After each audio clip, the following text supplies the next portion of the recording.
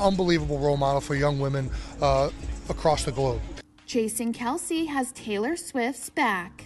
The Philadelphia Eagles center is defending his younger brother Travis Kelce's girlfriend amid criticism over the singer's appearances at NFL games this season.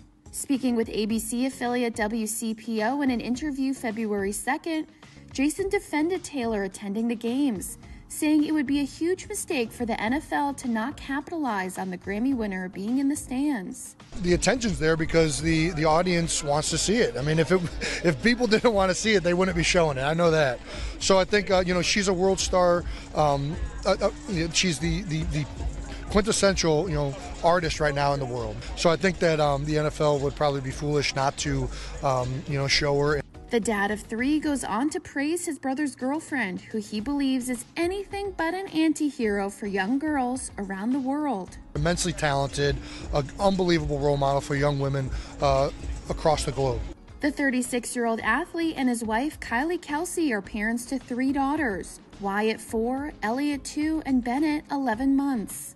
The Kelce girls met the Karma singer in person for the first time last month at the Chiefs playoffs game against the Buffalo Bills. The same game where their dad went viral when he appeared shirtless at the window of his suite after Travis scored a touchdown pass.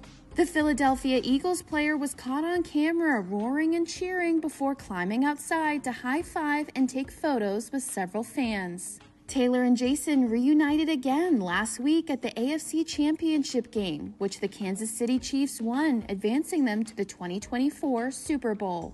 Taylor and Travis's family celebrated with the tight end on the field after the game, with the Blank Space singer kissing him on live TV for the first time. The 2 brothers later talked about the big win on their New Heights podcast January 31st, jokingly thanking Taylor for joining the team and congratulating her on making it to the Super Bowl in her rookie year. Also, shout out to the newest members of the Chiefs Kingdom, Taylor Swift, who has officially reached the Super Bowl in her rookie year.